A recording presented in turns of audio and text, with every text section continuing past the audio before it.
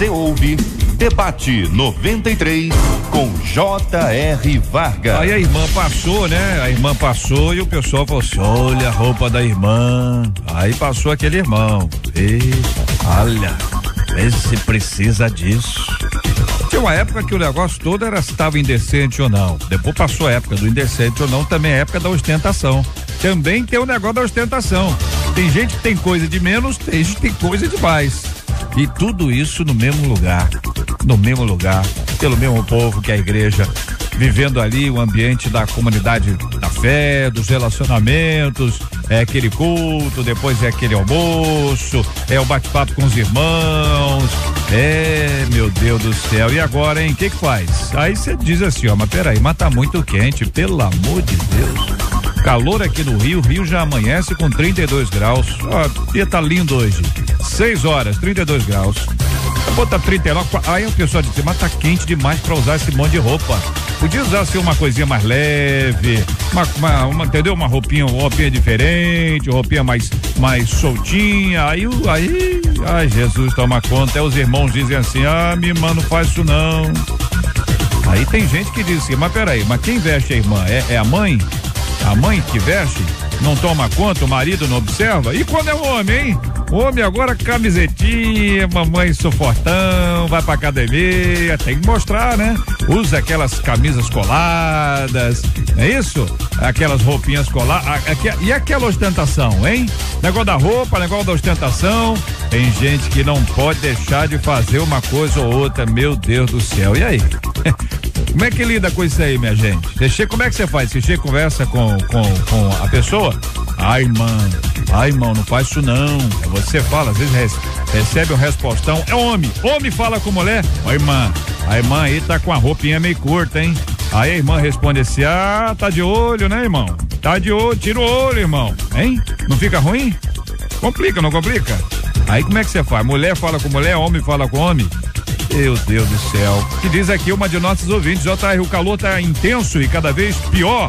Por causa dele, coloquei um short, praticamente uma bermuda, para passear com meu marido e alguns amigos. Um deles, que não é convertido, disse, olha o short da irmã.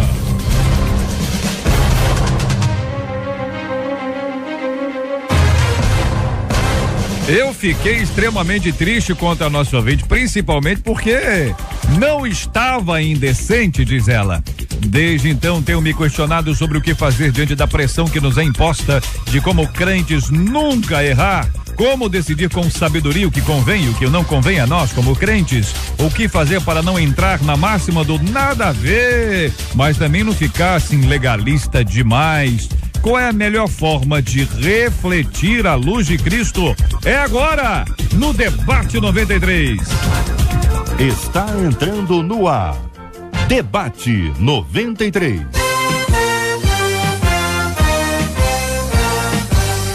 Realização 93 FM. Apresentação J.R. Vargas. Alô, meu irmão! Alô, minha irmã! A gente tá ligado no Debate 93! E aqui fala o J.R. Estamos de volta, começando aqui mais uma super edição do nosso Debate 93 de hoje, nessa sexta-feira, 26 de dezembro de 2014. Que a bênção do Senhor esteja aí sobre a sua vida, sobre a sua casa, família, trabalho, igreja, sobre todos os seus. Toda a nossa equipe já está aqui a postos para te atender, para te receber, para te ouvir. Você liga, você fala com o Debate 93. Fale com o Debate 93.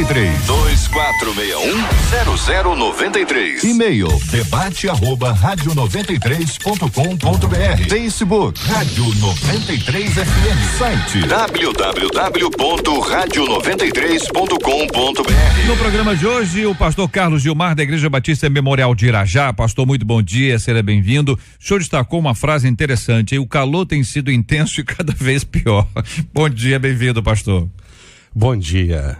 É um prazer estar aqui, né? Mais uma vez. Bom dia para os ouvintes, bom dia para os debatedores. É verdade, né, o JR? O calor tem sido intenso e cada vez pior. Então, A roupa, ela tem que ser característica da região. Claro que nós somos cristãos e devemos ter cuidado com a coisa da decência, mas a roupa aqui no Rio de Janeiro, ela tem uma característica porque o clima é muito quente. Então as pessoas precisam entender isso, porque quer dizer o seguinte, JR, existem pessoas que elas não conhecem a igreja e o comportamento e a postura da igreja. Às vezes a pessoa tem uma imagem daquela época, né? De algumas dezenas de anos atrás, que algumas coisas não podiam usar, né? Então às vezes as pessoas relacionam tipo de vestimenta com decência, e são coisas distintas. Tipo de vestimento e decência são coisas distintas. Então, às vezes, as pessoas confundem isso. Não é esperando uma coisa e... Isso aí. Não é porque a pessoa está com uma roupa típica, né? Do verão e da região aqui no Rio de Janeiro muito quente, que ela esteja indecente.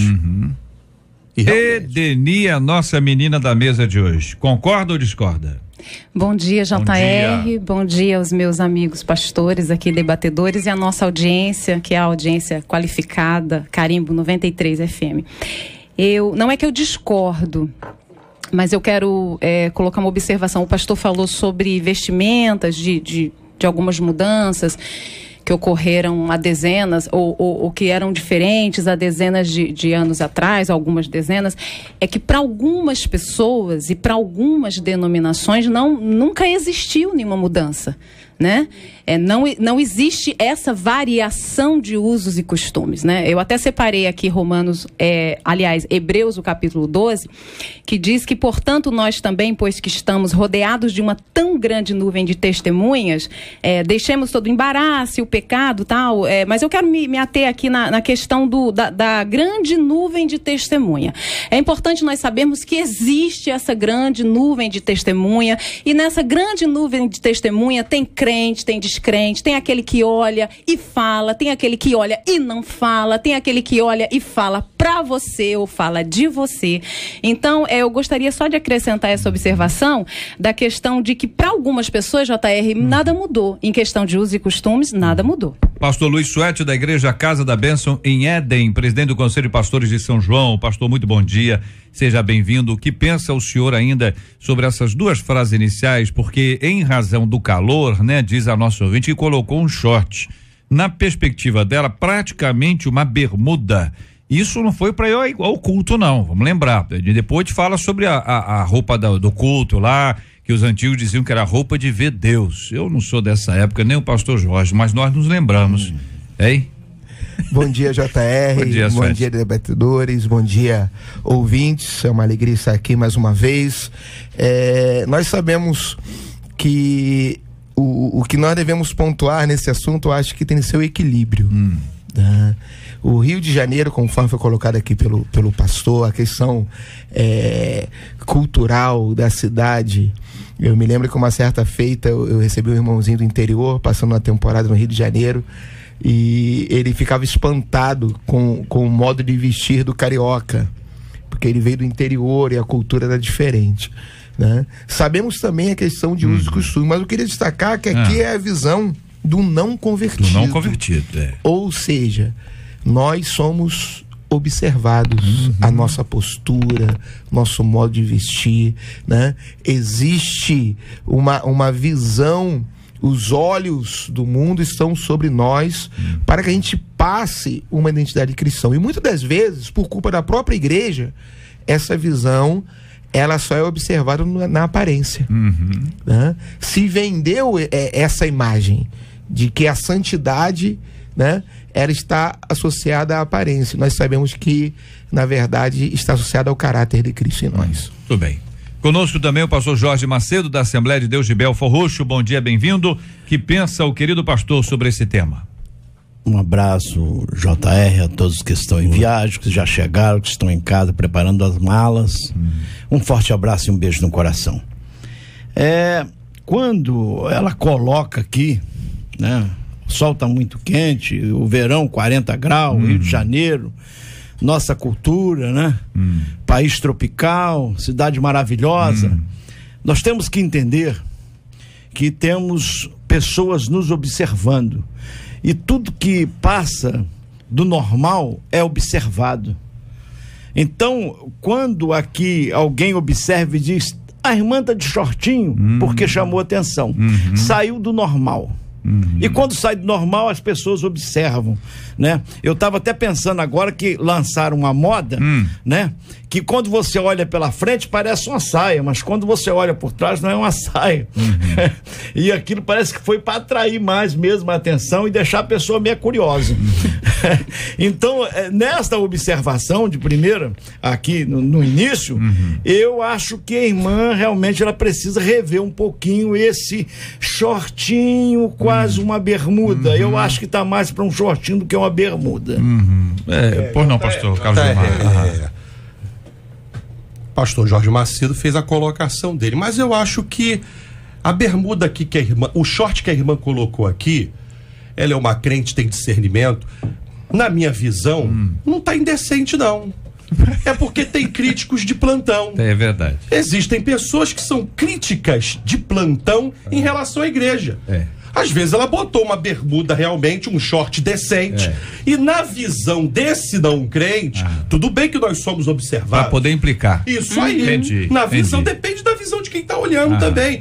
Olha lá. Poxa, às vezes você tá numa praia, né, uma bermuda de praia comprida, aí você tá sem camisa, você pode ser criticado por isso. Eu tenho consciência do que é decência e do que não é. Agora, tem os críticos de plantão. Me parece que ela não se vestiu indecentemente, porque ela fala assim, praticamente uma bermuda. Uma bermuda tá lá no joelho. Eu tô tirando aqui a questão dos costumes, que a gente tem que respeitar das igrejas. É que às vezes a questão não é nem a questão do comprimento, né? É questão... Se às vezes tá justo, né? Não, Edeny?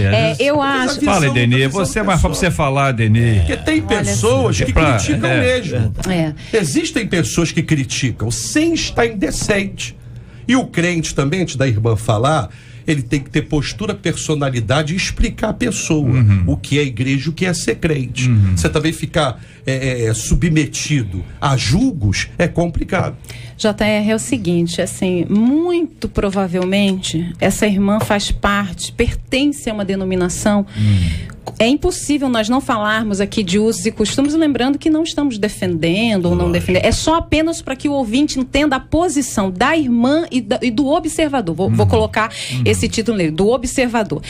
Provavelmente essa irmã pertence a uma igreja cujos usos e costumes não são não é normal, digamos que não é de hábito do uso dos membros dessa igreja, o uso de short, de bermuda, de blusas cavadas, porque se assim o fosse, o observador não estranharia. Ele não... Olha só uma frase que interessante. Olha o short da irmã. Olha a blusa sem manga da irmã. Então, quando eu li, eu falei, bom, provavelmente essa irmã pertence a uma igreja que ela não está habituada a usar. E quando assim o fez, veio um observador apontar o dedinho. Entendeu? Então, eu só acho o seguinte, nós vamos falar no decorrer do debate, mas eu acho que se ela tem consciência do que está fazendo, se ela sabe o que fez, eu acho que não tem nem essa questão de ficar explicando, não, né? Ela fala aqui em outra frase da tristeza, tudo, mas é bom essa pontuação, porque se ela fizesse, porque nós sabemos, né? Hoje mais do que nunca, existem inúmeras denominações cujos usos e costumes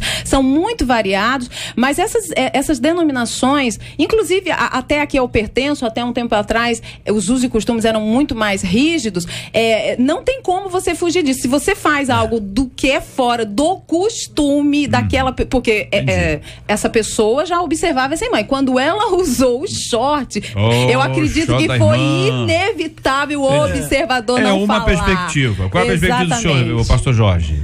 Entendam bem. Para deixar aqui claro, eu sou atual, eu não sou do exagero, também não sou do extremismo. O senhor não é nem do 8, nem do 80. Perfeito. Eu sei o que é normal, o que sai da normalidade, eclesiasticamente falando, tá? Entendam bem. Eu creio que, lógico que o crente, o cristão, ele pode andar na moda, certo? E ele tem que andar na moda. Ele só tem que ter cuidado como ele aplica a moda na vida dele, né? Que tem modas realmente que é aplicadas que são exageros. Não estou dizendo no caso da irmã, mas eu só quis trazer a atenção que quando chama a atenção de alguém, se a pessoa passa na minha igreja, hoje não, mas na igreja que eu pertencia, eu fui de lá há 30 anos, hoje as pessoas usam bermudas, vão de calça comprida à igreja. Jogam bola. Jogam bola. O pastor está construindo uma quadra de vôlei lá dentro, entendeu? É a Assembleia de Deus. Mas, quando eu coloco aqui que chamou atenção, permito, né? Eu concordo com o pastor em parte, eu creio que ela não estava usando uma bermuda assim tão comprida, não. Entendendo? Agora, isso aí é problema de cada um, a verdade é essa. Nós só estamos querendo chamar a atenção aqui que nós os salvos cristãos, independente de ser assembleiano, comunidade, batista, presbiteriano, eu vim de uma igreja batista, sou fundador de uma igreja batista, só temos que ter cuidados, porque nós somos vistos, nós somos olhados, nós somos foco. Nós temos um lado que é o lado do discernimento, que faz com que você ande de maneira correta, decente, sem exageros, etc. E por conta disso existem aqueles que são implicantes, ou seja, a despeito de você estar correta, há uma pessoa que é implicante. Por outro lado, existem pessoas que estão dando uma exagerada. Eu acho que a gente tem que entender que apesar da gente afirmar, né? Olha, tem pessoas equilibradas e tal, a gente sabe, se tem equilibrado é porque também tem desequilibrado. Como é que você vai saber se tem equilibrado se não tiver desequilibrado? Tem pessoas que se vestem de maneira decente, a gente só sabe o que é decência também, porque existem muitas pessoas vestidas indecentemente. Estou dizendo, não falamos do culto ainda, daqui a pouquinho nós vamos entrar no culto, entendeu? Nós estamos falando de gente que vai, passeia, vai shopping, vai passear, vai ali, vai lá e acaba transmitindo uma imagem que a pessoa às vezes não entende, que com a sua vestimenta ela transmite também, é uma linguagem que ali está. E a gente precisa ter cuidado em relação a isso. Por exemplo, um deles que não é convertido disse: olha o short da irmã aí, ouvindo dizer, eu fiquei extremamente triste porque eu não estava indecente. Parece uma pessoa que entregou a sua roupa para Deus tranquilamente, correta, que estava em paz em relação a isso, e aí foi encontrar-se com uma pessoa que era uma pessoa implicante, né? Não é essa impressão que passa, Carlos? Implicante de carteirinha, né? Aquele plantão, os críticos né? de plantão, vamos dizer assim. Mas isso acontece também, né? Eu concordo, nós somos pastores aqui, eu sou pastor de um rebanho, eu não vou motivar, né? Certas roupas, certas modas que irão escandalizar, né? Mas eu sei também que muitas vezes, como o JR falou, a pessoa tá ali dentro de um padrão, mas tem aqueles, né? Olha lá, já tá se... Entendeu? Se você ficar na paranoia, né, do que acham, né? Ou da opinião dos outros, você nunca vive. Você nunca vai conseguir agradar nem aos de um extremo, nem os liberais, nem os conservadores. Ela tem uma pessoa que de repente está nos ouvindo numa situação parecida, né? Primeiro lugar, eu queria pontuar algumas coisas. Ela tem de viver a realidade e os princípios da sua igreja, tá? Eu costumo falar como pastor no altar, né?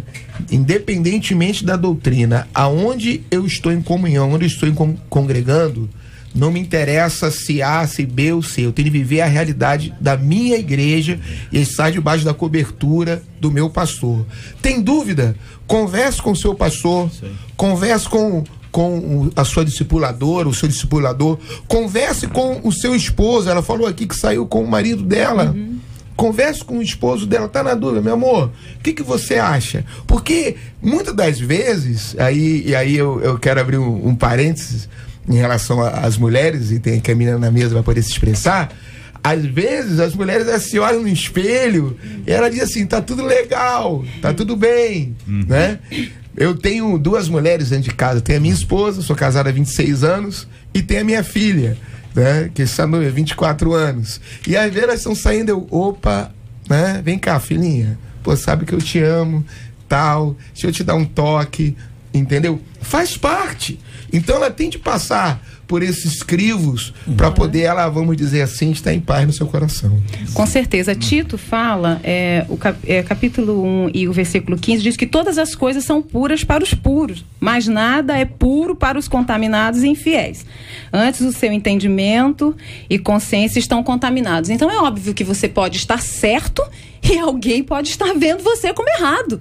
Entendeu? Então a gente tem que ter esse parâmetro. Por isso que é importante você saber, né? Eu sempre digo que a gente tem que ter um relacionamento com Deus. JS, se você me permite, eu quero contar um rápido testemunho. Não, minha irmã. Por exemplo, eu faço parte, eu quero falar, inclusive, eu não gosto de me dar como exemplo, mas eu acho que hoje cabe essa situação. Eu faço parte da Assembleia de Deus e antes de mudar para o Rio de Janeiro, eu não me maquiava de forma alguma. Até hoje eu não ando como uma palhaça, tá todo mundo aqui me vendo, mas eu não usava nada na minha face. Eu não podia, essa é a expressão mais certa e mais exata. Tanto é que uma vez que a gente usa a expressão de arrumar a sobrancelha, porque ninguém arranca toda a sobrancelha, e eu fiquei em disciplina por 2 meses. Eu canto desde os 17 anos de idade, atendendo a agenda, e eu fiquei em disciplina porque eu arrumei a minha sobrancelha. A minha sobrancelha é uma sobrancelha muito grossa, se você deixar, ela vai ficar uma sobrancelha... E automaticamente, quando você arruma a sobrancelha, seu rosto já dá uma clareada. Então, por que eu tô contando esse testemunho? Eu quero finalizar para que os ouvintes possam entender. Mas desde o momento em que eu estava em uma congregação, onde os usos e costumes eram não usar nada na face, não usar... Eu sempre me adequei, eu sempre gostei de estar debaixo de autoridade espiritual, nunca gostei do espírito de rebeldia, sempre pedi para Deus que ele nunca me alcançasse. Por quê? Porque se eu faço parte daquela igreja, eu preciso também respeitar os usos e costumes daquela igreja. Para mim nunca foi um problema. Hoje, o pouco de maquiagem que eu uso por prazer. Para mim é uma terapia, entendeu? Você pegar um pouco de blush, passar no rosto. Mas ainda assim não é um problema para mim deixar de usar. O que eu quero concluir dizendo quando você tem uma experiência com Deus, uma experiência com o Espírito Santo, ele te guia. Quando eu cheguei a fazer isso, eu já morava no Rio de Janeiro, hoje a igreja que eu pertenço pode usar esmalte escuro, pode usar joia, pode usar... E ainda assim, muita coisa eu não faço. Então, quando eu estava numa igreja onde não era permitido, eu não fazia porque eu estava debaixo daquela autoridade espiritual e para mim não era um problema. E hoje, tendo a liberdade de fazer muita coisa, eu também não faço porque eu acho que é uma coisa muito entre eu e Deus, se eu me sinto à vontade. Essa expressão, ela é estranha, mas eu acredito nela, ainda que sejam dados outros nomes para ela. Tem aquela coisa, olha, Deus cobra isso de você. Não é que Deus cobra, é que eu acredito que com algumas pessoas Deus tenha mesmo alguns particulares. Por isso que eu não discordei do pastor, mas fiz questão de falar sobre que ainda existe nessas denominações, não houve mudanças para uso e costumes, porque existem mesmo, e a gente tem que respeitar. Então, só para finalizar, eu tenho o meu particular com Deus. Eu falo, Espírito Santo, eu posso? É do teu agrado? Se não for, eu paro. Entendeu? Então é uma liberdade entre eu e ele que eu aconselho você, ouvinte, a buscar. Porque aí ninguém vai te acusar, você não vai precisar se sentir oprimido, porque vai ser entre você e Deus. Essa caminhada é muito especial, é muito importante. Ela envolve também uma questão da família, né? Tem família e a orientação é bastante clara. Outra coisa, hein? Tem marido que quer apresentar a mulher como troféu, hein? Se ele puder erguer pro alto assim, ele vai erguendo. Tem marido, olha que tem, gente, que tem marido que vai lá e gosta de botar a mulher com roupa curtinha, vai dizer, aí, minha irmã, é minha e tal. Vai, marido. Tem gente de todo jeito. Vamos conversar mais sobre esse assunto. Aliás, eu quero dizer a você que está acompanhando a gente, tá no Face aí, no Face da Rádio 93 FM. Nós já temos aqui a nossa foto extraordinária com a nossa turma aqui participando conosco aqui do nosso debate 93. Lamentavelmente, eu não tinha aqui na hora da foto o pastor Carlos e o pastor Sueth, por isso eles não estão aqui. Se estivessem aqui, a nossa foto estaria mais brilhosa, mais brilhante, mais bonita, mas na hora da foto eles não estavam aqui. Não chegaram atrasados. É que a foto é um tiquinho antes e aí, enfim, mas eu quero agradecer porque aqui está na nossa foto, abrindo a foto, a querida Edeny. Ao lado dela você vai conhecer o pastor Jorge Macedo, ao lado dele estou eu e ao meu lado Marcela Bastos, todos nós com a pose oficial do nosso Debate 93. Você vai conhecer, pode curtir, compartilhar e também opinar. Já tem gente opinando, meu Deus do céu. Olha, tem um ouvinte aqui que faz uma reflexão muito interessante. Tem uma ouvinte que pede opinião, a igreja dela, o negócio é mais estreito, ela pede opinião. Eu vou ler aqui. Eu tenho que ler para vocês, aí vocês vão opinar, vocês vão dizer. Até a gente respeita, claro, cada uma, mas se o ouvinte tá perguntando, nós temos que responder. Vamos que vamos. Vem com a 93. Pesquisa 93. Olha ela aí, minha gente, ela é especialista no assunto, entendeu? No segundo bloco agora, eu vou pedir que ela se assente aqui à mesa e participe conosco, porque as perguntas mais quentes nós vamos passar para ela, né, pessoal? É isso aí, olha aí. Ei, todo mundo de acordo, rapaz. Se tem coisas que unem as pessoas, é isso. É jogar o outro no fogo? Não, mas Marcelo. Bom dia pra você. Bom dia, Marcela. Eu tô ali, ó, só trabalhando ali naquele cantinho. Olha, Marcelo, eu tô preocupado aqui, porque o que eu recebi aqui é o seguinte, que a média de temperatura, a sensação térmica, não, vamos para mais de 50 graus de sensação térmica. Então, se o negócio é o calor que faz a roupa ficar curta, o negócio vai ficar estreito por aí, hein? E o verão começou agora. Então, só pra deixar isso muito claro. O verão começou, sei lá, tem 5 dias? Sábado, domingo, né? Sei lá. Foi sábado ou domingo? Foi dia 21, né? Então, o negócio vai ficar complicado. Vamos lá pra pesquisa. Alguma vez você já ouviu a frase: "Ih, olha só o que o crente está fazendo"? 88% dos nossos ouvintes por telefone disseram que já ouviram, e na internet 100% deles já ouviram. Ih, olha só, olha lá o crente. Negativamente. Obrigado. Obrigado, gente. Obrigado, Marcela Bastos, pela participação no nosso Debate 93 de hoje, ouvinte amado. Você sempre nos ajudando a compor e nos ajudando a trabalhar temas tão importantes e tão difíceis da nossa vida, em que todos nós precisamos caminhar juntos. Eu achei que sabia, mas eu não sabia, mas tem gente que acha que sabe, mas não sabe nada. Eu achei que sabia, mas eu não sabia, mas tem gente que acha que sabe, mas não sabe nada. Este é o Debate 93, com J.R. Vargas, na 93 FM. Gente, olha aqui, o ouvinte dizendo, olha, não adianta você andar com a saia no pé se a língua não cabe na boca. O ouvinte, mas também já chega rompendo, hein? Pelo amor de Deus, ouvinte. Pelo amor de Deus, parece aquele camarada que entrou no Neymar, né? Pelo amor de Deus. Não quer que eu fale. Que é isso? Ô, gente, então, aí o ouvinte diz, desde então, tenho me questionado sobre o que fazer diante da pressão que nos é imposta de como crentes nunca errar. Como decidir com sabedoria o que convém e o que não convém a nós como crentes, e aqui extrapola a questão de vestimenta. Vestimenta é um assunto. Eu queria ficar dentro do tema, claro, mas claro. Vamos falar também um pouquinho dos homens. Isso. Porque tem homem aí que exagera. Ele coloca uma calça tão apertada, sem crítica, mas a gente tem que falar. Falar das mulheres, vamos falar dos homens. Coloca uma calça tão apertada que a coisa chama atenção. E outra coisa, a verdade é essa. E os sapatos? Os sapatos, eu estava até pensando um dia desses. Falei, eu vi um camarada com tanto brilho. E o sapato, então, parece que. Eu acho que ele olhou lá em Apocalipse, que fala, né? Como latão. Ele disse: esse homem está usando esse tipo de. Então ele quer que ele chame a atenção, não é para a mensagem que ele vai pregar, mas eu acho que é para ele. Então a gente fala só das mulheres, mas tem que falar dos homens, que eles também estão exagerando. Viu? Camisa aberta. Não, e o crente, tem crente que faz heterofilismo, né?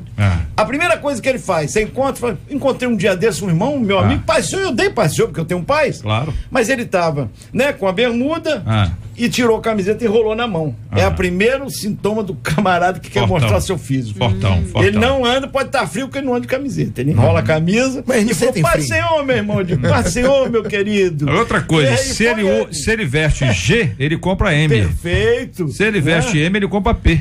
Que não é só as mulheres, não, são os irmãozinhos também. Meu Deus do céu. O pastor tá certo, né? Porque o homem também verdade. O homem tem que ter discernimento, tem que ter discernimento. O ambiente que ele está, aonde que ele vai, né? Verdade. Entendeu? Então, realmente, tem que ter discernimento, até para não ser objeto de escândalo.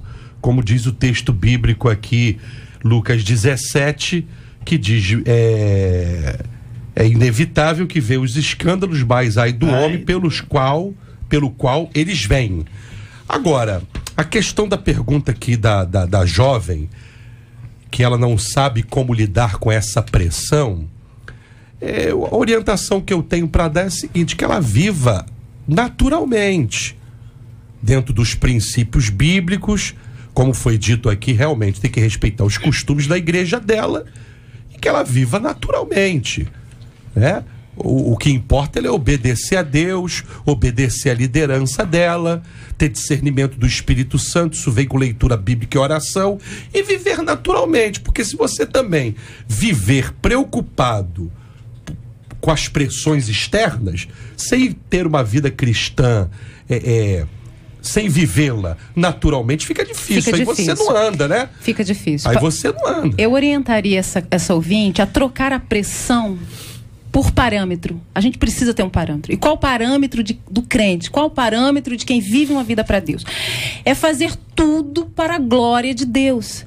Parece um bicho de 7 cabeças, mas não é. Quando a gente entrega a vida para Cristo, não tem para onde correr. 1 Coríntios capítulo 10, o versículo 31 diz assim, portanto, quer comais. Que é algo trivial, a gente tem que fazer todo dia, né? Até tem um ditado aí que saco vazio não para em pé.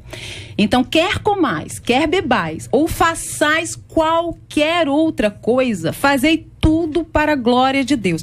Então, o meu parâmetro não é a pressão que é colocada sobre mim, não é quem está me olhando, não é quem está me julgando, ainda que eu esteja certo ou errado, mas o meu parâmetro isso vai glorificar a Deus? Esta bermuda, seja bermuda, porque tá uma confusão, né? O pastor Macedo tá aqui, não sei se é muito bermuda, não sei se é short, mas independente se tá curta, se tá comprida, vai glorificar a Deus, porque não adianta. A Bíblia é esse o parâmetro que a Bíblia me dá. E se eu sigo a Cristo, tenho que crer na sua palavra e segui-la. Então, aqui o versículo 32 diz, portai-vos de modo que não deis escândalo nem aos judeus, nem aos gregos, nem à igreja de Deus. Então, é complicado. Deus, o Senhor, ele nos chama para isso. Entendeu? Como o 33, para encerrar, como também em tudo agrado a todos, não buscando o meu próprio proveito, mas o de muitos, para que assim possam se salvar. Isso é Paulo ensinando aos Coríntios. Então, assim, parece que é um absurdo, mas não é. Quando você tem essa comunhão com Deus, que eu já relatei na minha fala anterior, você passa a fazer tudo para a glória de Deus e tem coisa, gente. Eu já deixei de comprar muita roupa que eu gostaria de comprar, porque você olha assim e você fala, como o pastor falou aqui, vai chamar mais atenção do que o louvor que eu estiver entregando para o Senhor, vai chamar mais atenção. Então o que vai aparecer? É o Senhor? Então a gente tem que ter esse parâmetro, sim. A palavra correta seria, no meu caso, né, na minha ótica, capítulo 2 de Tito diz: serem moderadas, castas, boas donas de casa, sujeitas ao seu marido, a fim de palavra, que Deus não seja blasfemada. Exorte semelhantemente aos jovens que sejam, a palavra-chave, moderados. Tudo, você tendo moderação, você consegue ter uma vida plena diante de Deus. A Bíblia não está pedindo aqui que você vai ao extremo, ela só pede que você seja moderado, que você tenha a sua vida dentro de uma pauta bíblica, né? E que você não sinta culpado daquilo que você está fazendo. Quando você não se sente culpado, ela disse assim, eu fiquei muito triste, porque ela sentiu, a consciência pesou. Se alguém fala alguma coisa de mim, aquilo ali não me atinge, eu não vou ficar preocupado com aquilo. Eu estou fazendo algo que a minha consciência não está me acusando, tá certo? Mas a palavra correta, dentro da minha ótica, até mesmo bíblica e teológica, eu sei, sejamos moderados. O equilíbrio, né? O equilíbrio. Mas dentro do que foi apontado pelo JR, como proceder, né? Eu acho que a pessoa tem que refletir no seguinte: para que eu me visto? Tá? Eu vou me arrumar para quê?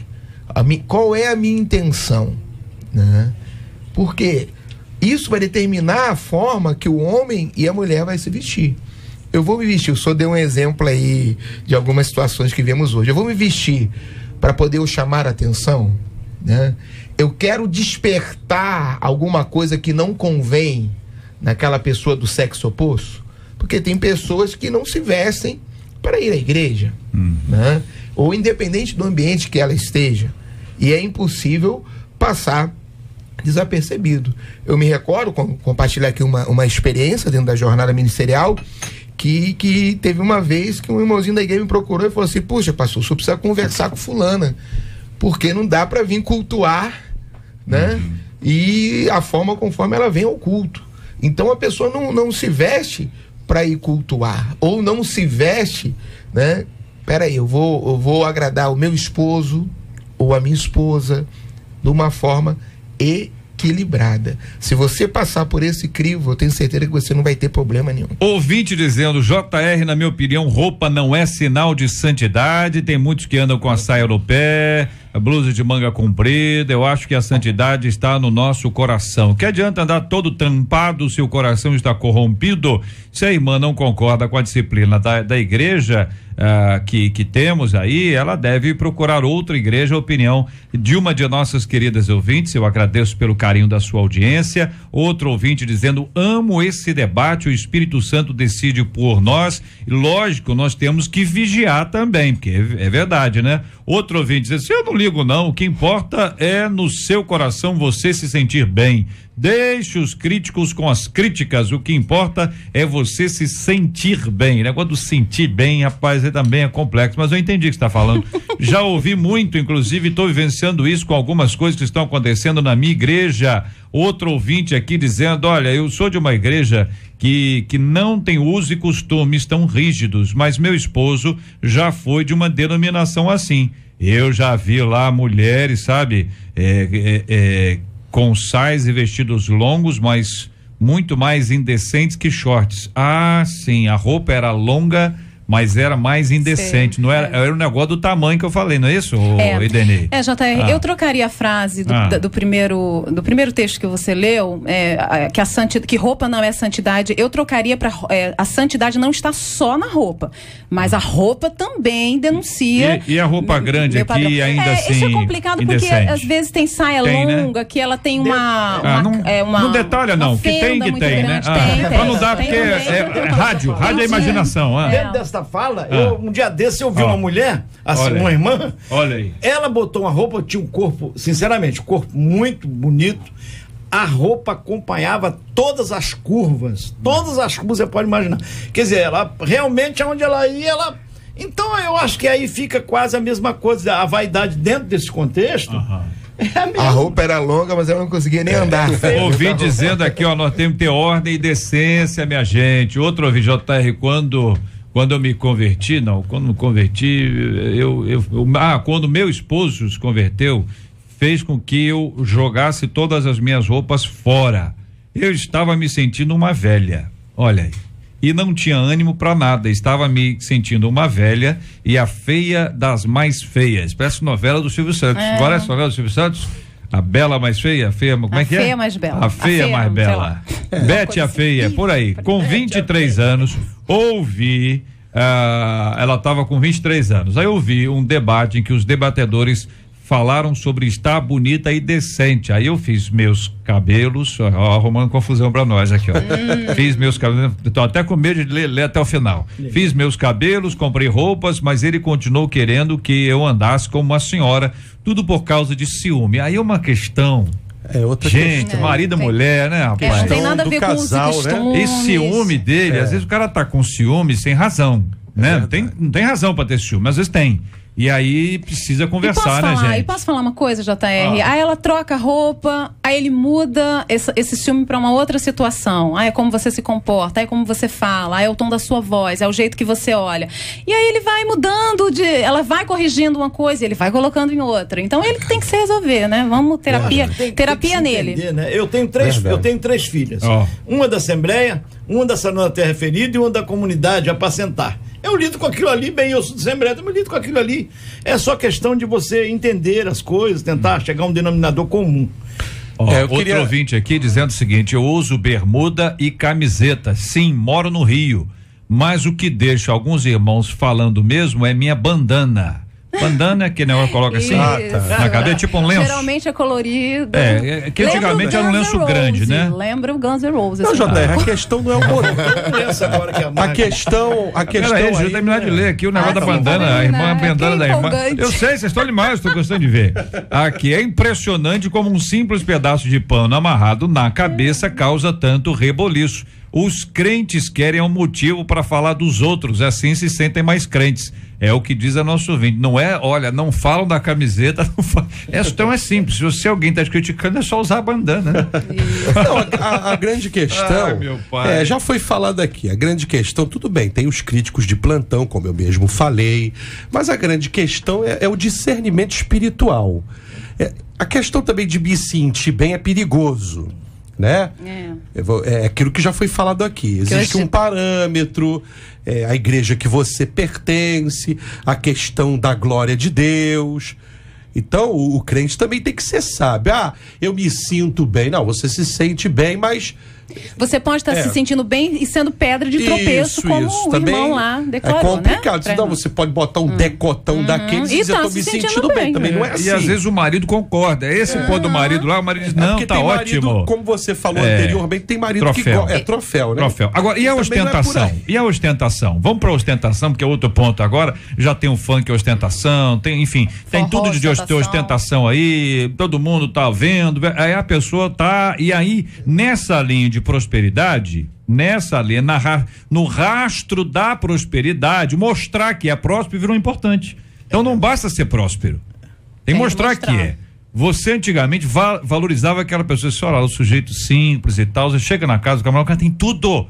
Você diz, mas não parece, né, rapaz? Cara simples, olha lá e tal. Agora já tem uma onda que é o seguinte, tem que mostrar. Então, se você não mostrar que tem, é como se você não tivesse. Estou dizendo que isso é certo, não. Vocês estão entendendo que eu estou fazendo uma crítica, né? Estou sendo irônico aqui nessa observação, mas muitas vezes a ostentação ela se revela, tá certo? O pastor falou sobre o sapato que brilha, é isso? O sapato que brilha, às vezes é a camisa, às vezes é o paletó, tá de paletó, terno e gravata lá, como manda o figurino, entendeu? Às vezes é o relojão, às vezes é o carrão, né? As mulheres estão lá com aquela bolsa, né? Mais o que, Denise? Se alguém tiver sobrando uma palma. Não, bolsa, sapato, vamos lá. Geralmente anel, mulher bolsa, né? Sapato, alguns acessórios. Sem ser verdadeiro, né? Tem umas Vitor com a minha voz. Não, aí é de matar. Mas a realidade é essa, é ostentação mesmo, querendo mostrar aquilo que não tem. Não, às vezes até tem, gente. Às vezes até mas tem uns que não tem. Mas a ideia é o seguinte, ostentar é mostrar que você tem. Você pode não ter. E eu ainda assim ostento. Isso é uma vaidade impressionante, que é o cerne do processo. Pode ser também pode estar sem necessariamente estar querendo ostentar, pode ser também a questão do conceito o que é ser abençoado. Tem isso também, né? Que mudou muito, né, pastor? Às vezes a pessoa ela quer mostrar que é abençoada, dependendo do conceito que ela tem, ostentando as coisas materiais que ela tem. Eu tô com uma coisa, eu vou falar. Vai falar. Meu Deus do céu. Nossa, pelo amor de Deus. Fiquei com medo agora. Essa semana eu tive, a pessoa me contou um testemunho de um irmão, um grande pregador, sem citar nomes, o cara pregou muito, no final ele disse assim: irmãos, esse ano de 2014 fui tão abençoado, mas tão abençoado, que eu tive que contratar um advogado e um despachante para saber como é que eu vou explicar esse tanto dinheiro que eu ganhei. Agora, Precisava esse moço falar isso, Meu gente? Deus do Isso é céu. ostentação, irmãos. Não, isso é Eu sou um ostentação. cara super E abençoado. deve estar enrolado, hein? Porque tem que ter o advogado despachando pra entendeu? justificar. Eu, Coisa hein? séria. Dá pra andar com gente assim, não. Ouvinte não, aqui mas dizendo, olha, não sou nenhum santo, porém cá pra nós os crentes estão passando dos limites, diz aqui um ouvinte. Eu acho que essa questão da ostentação, conforme o próprio nome já diz, é tudo aquilo que é forçado. Que não faz parte do cotidiano da pessoa, da rotina, que não é uma coisa que é natural da vida da pessoa. De repente, aquilo que para uns possa parecer ostentação, para outros já faz parte da rotina do dia a dia. A ostentação só entra quando a pessoa quer passar uma imagem daquilo que ela não vive, que não é a realidade dela. Ou daquilo que não é costume ter, né? Até a pessoa às vezes até tem, pastor. A pessoa tem, ela tem e quer mostrar que tem, entendeu? Então às vezes ela esfrega na cara do outro uma roupa nova, um carro novo, a viagem, então pelo amor de Deus. Mas permita pontuar uma coisa aqui, botar uma pimentinha. A pessoa que tem esse tipo de comportamento, se ela tem, passou a ser um fato novo na vida dela.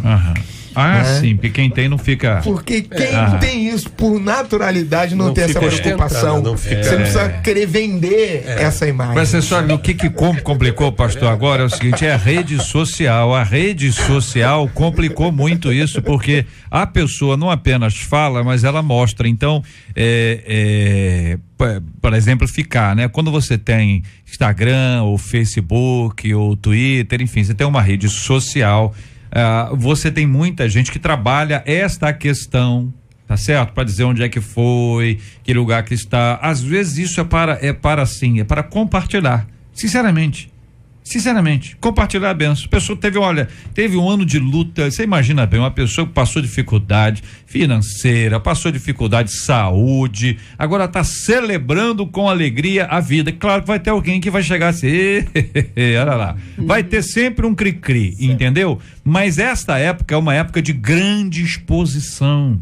Aquilo que só era conhecido por esse pequeno grupo que a gente conhecia aqui, esses irmãos, agora isso é conhecido de milhares de pessoas. E as pessoas esquecem que as fotos, quando vão, elas entram para sempre, porque elas podem ser salvas, guardadas, agitadas, usadas. Nós temos que ter um cuidado enorme com isso aí. Então nós temos os dois lados aqui. Uma questão, a indecência, e outra questão da ostentação. Palavras finais sobre esse assunto, quero a opinião dos companheiros aqui, fiquem bem à vontade. Vou pedir a Marcela para se posicionar ali, porque ela é nossa especialista na 93, é a colunista da questão de... Vai lá, Marcela. Em ostentação? De roupas, de orientação. Ela vem aqui sinalizando para todo mundo o que é correto utilizar, a simplicidade das mulheres, a decência nas roupas para homens e mulheres, além também de negócio de etiqueta, muito bem. Pois não, Edeny, suas últimas palavras. Olha, JR, dentro das suas palavras, o que eu tenho para dizer é o seguinte: nessa época que nós estamos vivendo, muita coisa se perdeu. Inclusive, tem um ditado que às vezes os bons pagam pelos maus. Eu, por exemplo, quando eu via, eu sempre gostei, bem antes de existir essa expressão selfie, eu gosto muito de foto, mas eu gosto de foto de situações. Por exemplo, eu estive em Salvador, então querendo ou não, você tá lá na ladeira do Pelourinho, mas eu tiro porque eu gosto de foto, gente, não é porque eu estou ali, eu vou tirar ali por uma consequência do gostar da foto. Então, assim, pra resumir minhas palavras, você meio que paga, porque você nem sempre você tá ostentando, ou você tá, agora é óbvio que eu evito algumas coisas, porque sinceramente, gente, tem coisas que cabem só pra mim, só pra minha família, tem coisas que fica explícito, que, né, que o bonitinho, que a bonitinha quis mostrar, mas aí a gente sabe, peneira, vai pra frente, porque querendo ou não, como eu disse, nesse tem um negócio. equilíbrio, Claro. tem que ter um equilíbrio. Mas tem hora que a pessoa empolga, não tem? A pessoa empolga, tira foto e manda. Depois que mandou, não devia ter mandado. JR, quando pensa que não deveria ter mandado, eu acredito que quem manda fica, ai meu Deus do céu, será que fulano viu? Será que fulano viu? Será que ciclana viu? Tá esperando as curtidas. Com certeza. Tem gente então que publica a foto e ela mesma curte. E pra piorar, fica frustrado quando o número de curtidas não é o que tava esperando. Então, olha, dá outro debate, mas por que eu tô falando isso? Vamos lá, Marcela. Não precisa viver assim, quero ouvir gente. a Marcela. A vida é fácil, Marcela, vamos lá, Marcela, tem gente que dá uma exagerada E tem gente, por exemplo, ouvinte aqui dizendo que andava como velha. Entendeu? Ela dizendo, olha, meu marido queria que eu andasse como velha. Eu não entendo isso. O que é uma pessoa jovem andando como velha? Isso quer dizer, termos práticos, é o que é? Para homem entender, por favor, para homem entender. Mulher já entendeu. Para homem entender. Homem que é ruim para entender esse negócio. Bota o tic-teco pra funcionar. A mulher que é jovem, assim, que está passando aí por velha, é aquela mulher que acaba usando roupa que não é adequada, porque a verdade é a seguinte, existe roupa adequada para cada tipo de idade. Vou dar um exemplo, não adianta você chegar lá, querida, com, sei lá, 50, 60 anos e querer usar uma roupinha de menininha, que não dá também. Você vai ficar, desculpa a expressão, ridícula. E isso não é uma questão... É a cocotinha, essa que vamos fazer, ela tá cocota, é aquela... gatosa. É o quê? Gatosa. Que é a gata... Gata idosa. Idosa. Mas gata idosa? A gatosa. Isso é uma covardia, viu? E isso não é apenas uma questão, vocês estão falando isso, vocês são crentes. Não, é uma questão de decência e estilo, porque, vou dar aqui o nome dela, uma das consultoras de moda mais famosas do país, chama Glorinha Calil. Ela mesma diz, você não precisa mostrar para poder estar bonita. Glorinha para os íntimos, né? Para todos nós, tudo é glória. Glorinha. Eu nunca chamei de Glorinha. Para mim é glória. Glorinha para essa intimidade aí. Então é o seguinte, vista-se com decência bem, com padrão pra tua idade, também não dá pra você ter 20 anos e se vestir como uma senhora de 50. E essa coisa da roupa mais ousada aí, que às vezes é uma roupa longa, como foi dito aqui, mas uma roupa muito justa. Ou então o outro lado também da ostentação. Olha, JR, eu sempre digo aqui no Dicas, eu acho que tudo vale de uma coisinha chamada bom senso. O bom senso precisa andar com você na hora de você se vestir. Não adianta, o espelho vai falar com você, ou então você aprende uma frase que eu aprendi muito desde pequenininha, minha mãe sempre ensinava. Se veste, vai pra frente do espelho, você que é crente pergunta, Espírito Santo, o senhor vai sair comigo assim? Ele vai te responder. Se a resposta for não, não coloque. Agora, se a resposta for sim, ok, porque também não adianta. Tem gente que coloca realmente a roupa é longa, tá de saia, mas caramba, tem calça que é mais decente do que a saia. E tem calça que também é indecente. Tudo tem decente e indecente. Tudo vai ter o decente e o indecente. Então é uma questão de você olhar. E outra coisa, por amor ao outro, sim. Porque a Bíblia fala, se você vai fazer o outro pecar, presta atenção. Agora ouvi de Itaboraí dizendo, quero saber de vocês o seguinte: e quando o pastor vai ao mercado sem camisa? Isso pode, Arnaldo? É aquilo que a gente estava falando aqui, o ambiente, né? Você vai ao mercado, você é um pastor, sabe que vai encontrar pessoas lá que provavelmente você encontra. Então você tem que ter o discernimento de se vestir adequadamente para ir ao mercado, um local público que não é dentro da sua casa. E posso responder diante da dica de etiqueta? Você, homem, ficar sem camisa só lhe é permitido se for na praia. Inclusive, se você for a determinados restaurantes, está lá escrito: aqui não entra sem camisa. Então, por que é que você vai ficar andando sem camisa por aí? Alguns mercados também não deixam. Não precisa, né, gente? É um negócio de discernimento. De etiqueta, pronto. Agora, discernimento, o bom senso. Tem um ouvinte aqui dizendo o seguinte, que a irmã vai ao culto querendo receber o Espírito Santo usando tomara que caia. Vai cair mesmo. Entendeu? Olha como. O nome da roupa, né? O nome da roupa é engraçado. Tomara que caia. Olha o nome da roupa. Olha, desculpa as irmãs que gostam, tá? É uma opinião minha, mas peça que dificilmente eu vejo ficar bem numa mulher. Dependendo Desculpa. Sem detalhes, sem detalhes. Não vai, sem detalhes, mas uma opiniãozinha básica. Rádio é imaginação, minha gente. Por isso que quando você for contar uma coisa no rádio, quem tá no rádio é o seguinte, tem que imaginar que a pessoa não está vendo o que você está descrevendo. A pessoa está vendo o que ela está vendo a partir da sua descrição. E aí nós temos a questão da ostentação, que parece o seguinte, algumas marcas, não é? Elas se tornaram referência. Pra tudo, viu? Aqui da bolsa até já saiu o nome da marca aqui. Fez uma propagandinha aí. Tem a verdadeira e tem a falsi, entendeu? A falsi tá sempre acompanhando as pessoas ali. Conforme a pessoa, a falsi parece verdadeira. Conforme a pessoa, até verdadeira parece a falsi. É verdade. Jota, você é esperto, hein? Olha Você só. tá ligado. Vamos só lembrar uma coisa. Se você usa irmão ou irmã falsi, pecado, hein? Pecado. É piratão ainda, em botar a mão no olho assim, né? Você tá usando alguma coisa falsificada, é pecado, é pirata. Se você não tem...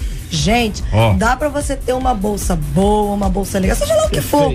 Nas lojas, nas grandes magazines, que eu não vou dar o nome aí, tem bolsas bonitas. É uma questão de bom gosto. Pra que ficar com a marca igual, gente? Marcas pra poder pessoa toda assinada. Agora também, se a pessoa gosta de andar assinada, você também não pode ficar criticando se a pessoa tem dinheiro pra pagar. As contas dela estão às vezes a pessoa ganha, às vezes uma pessoa privilegiada, a pessoa ganha muita coisa. Não deixou de pagar a conta de luz, não deixou de comer e ela pode comprar. Irmão, glória a Deus, fica feliz com o que tá devendo os outros, né? Exatamente. Eu gosto de usar, eu tô sendo honesto, não é assim. Eu tô vendo, o senhor falou coisas. Eu tô vendo também. Não, eu gosto. Às vezes as pessoas se estranham, por exemplo, quando eu chego no aeroporto, às vezes vão lá me pegar, me esperar, e eles esperam pra chegar o pastor de terno, né, gravata. Aí eu chego de tênis, calça jeans, uma camisa polo, né, de marca. Eu gosto. Mas não, eu tô dizendo isso aí. Eu sou o cara que tô querendo. Não, gente, é uma questão pessoal. É uma questão pessoal, é uma coisa que não tá exagerando. Não tô exagerando. Pelo amor de Deus. Tá? Mas se você também vestir uma camisa de algodão e eu já vi o senhor nas duas fases. Perfeito. Eu já vi no terno. É verdade. Entendeu? Eu já vi no terno. Nós já vimos aqui na rádio. No terno. E agora, mais esportivo, eu acho que é uma coisa que faz bem, não tem problema nenhum. É claro, vai no outro ambiente, aí é outra coisa. Chega no aeroporto lá de um jeito e vai pro culto de arrumar. Agora, a pessoa tem que andar de terno o tempo inteiro, tem que ter muito dinheiro. É difícil. Não, inclusive, para cada ambiente existe um código de vestimenta. Empolgou, Marcelo. Empolgou. Não, continua, Marcelo, tá indo bem. Cada ambiente tem um código de vestimenta. Você precisa saber se vestir de acordo com o ambiente. Aqui na rádio, embora os pastores venham de terno muitas vezes muito bonitos, não precisa vir de terno o tempo inteiro. Então tá liberado aqui? Poxa vida, então vamos parar de vir de terno então. O dia que eu cheguei com a camisa aqui, eu sempre vinha de terno assim no começo, lá. Aí o JR falou, olha, tem gente aqui opinando, dizendo, gostei do seu link. Aí eu disse, poxa, quer dizer... não, eu não tenho responsabilidade nisso não. Você não vem botando a culpa em mim, vai dizer que a culpa é minha não, hein? A culpa é do JR. Não, mas aí eu disse assim, certo? Poxa, ficou legal então, não é aquilo... eu acho que eu aprendi muito. Eu tenho aprendido. Ficou bom. A 93 é uma benção. Aliás, se você encontrar com aquele amigão nosso, o Duda, deixa eu mandar um abraço pra ele. Aí o Duda, tá bom? Aquele Duda. Marcelo, o Marcelo aí, ó, viu? O Duda, tinha que falar o Duda. Ô Marcelo. Vamos pra pesquisa 93. Pesquisa 93. Então, alguma vez você já ouviu a frase? Olha só o que o crente está fazendo. 89% dos nossos ouvintes por telefone já ouviram. No nosso site, 100% deles também. Muito obrigado a você, ouvinte amado. Marcela Bastos, quer dizer que agora entrou no Face da Rádio 93 FM a nossa contagem regressiva para o ano novo e lá estou eu.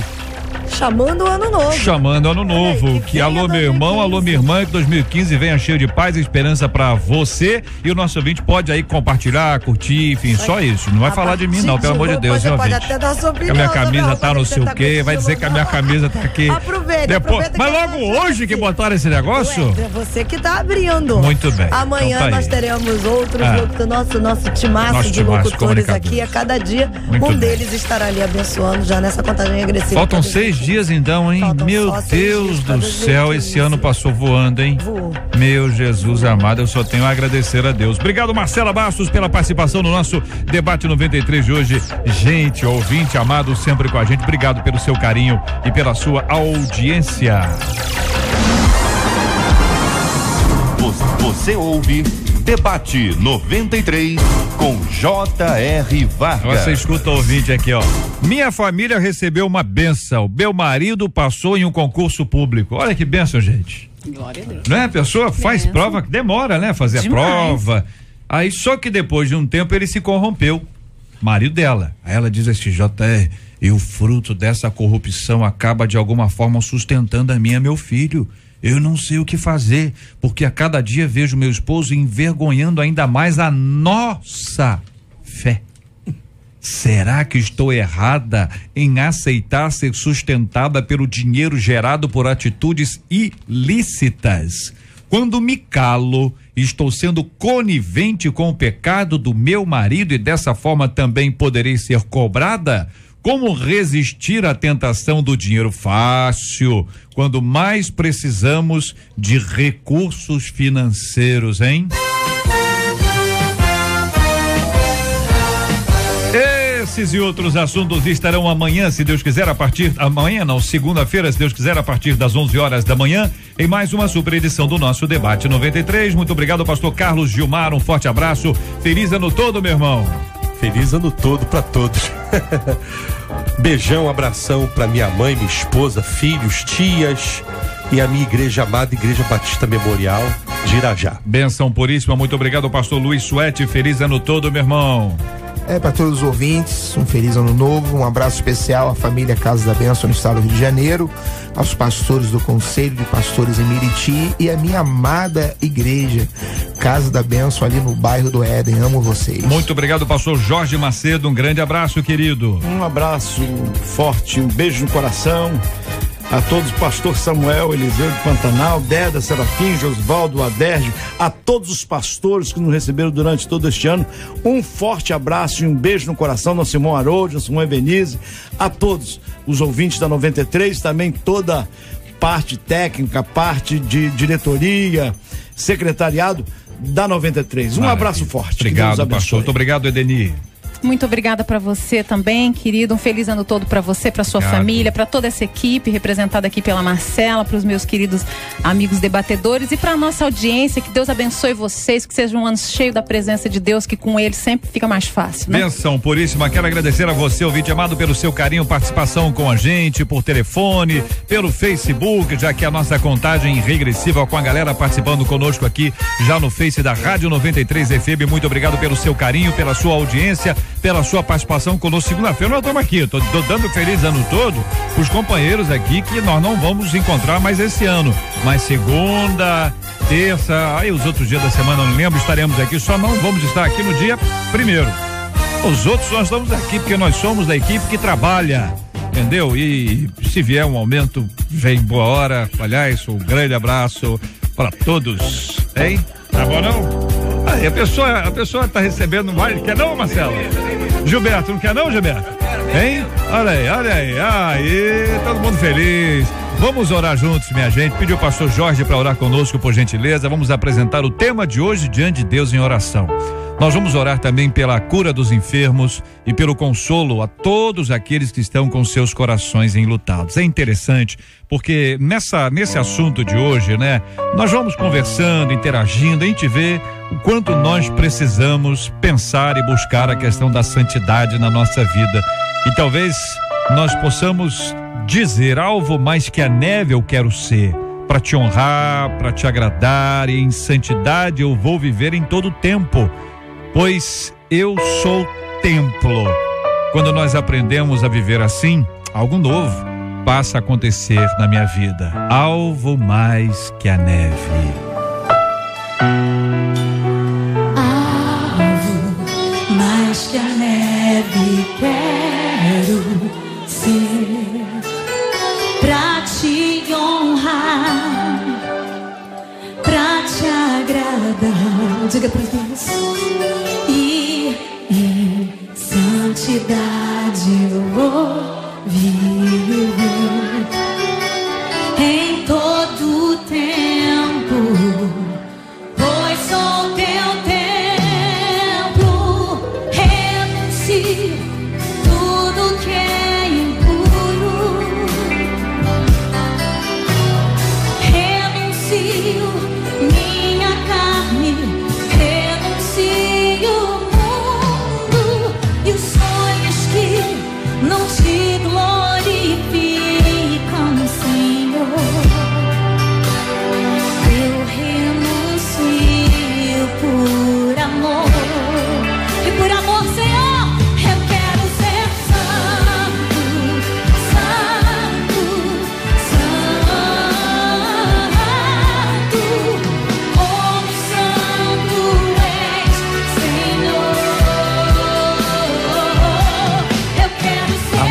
soberano Deus, Salvador Jesus Cristo, te agradecemos, Senhor, por este ano.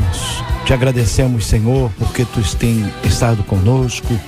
E agora, Senhor, cada dia ensina-nos a te servir, Senhor, com melhor qualidade. Ensina-nos, Senhor Jesus, a ser reto, que sejamos a luz do mundo, o sal da terra. Dá-nos sabedoria, Senhor, para podermos guiar as nossas vidas em direção a Ti, e que sejamos realmente, Senhor, testemunhas vivas e representantes, Senhor Jesus, aqui na terra, e que possamos, Senhor Jesus, representá-lo bem, Senhor, e levar aqueles que ainda não te conhecem à salvação. Ó Deus, abençoa cada ouvinte, dá um ano de 2015 abençoado, um final de ano abençoadíssimo, e que aquilo que nós não conseguimos conquistar, Senhor, em 2014 e em 2015, Senhor, possamos alcançar. Senhor, eu quero declarar toda a sorte de bênção que está inserida na Tua palavra a todos aqueles que estão ouvindo. Visita os enfermos, visita aqueles que estão acamados. Senhor, Tu abençoa de forma grande e poderosa aqueles pais que têm os seus filhos que estão longe. Senhor, ajuda-os a passar estes momentos. Entregamos, Senhor, em Tuas mãos, Senhor, em nome do Senhor Jesus, e confiando em Ti, em nome de Jesus. Amém.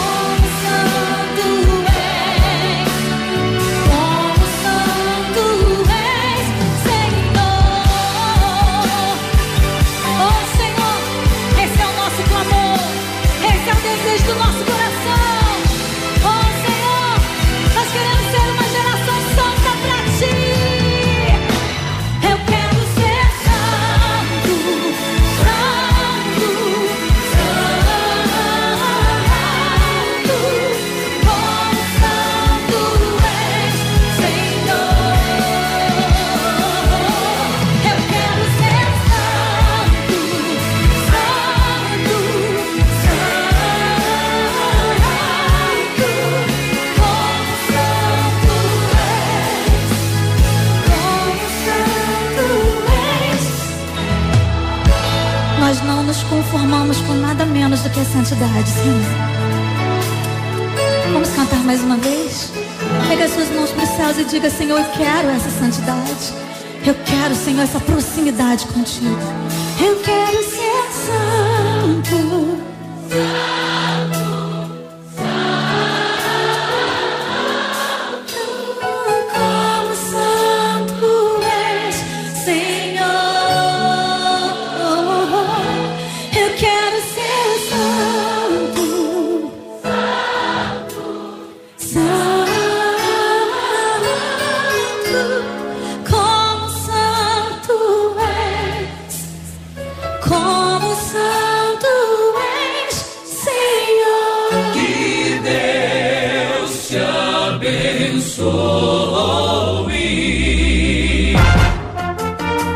Você acabou de ouvir Debate 93.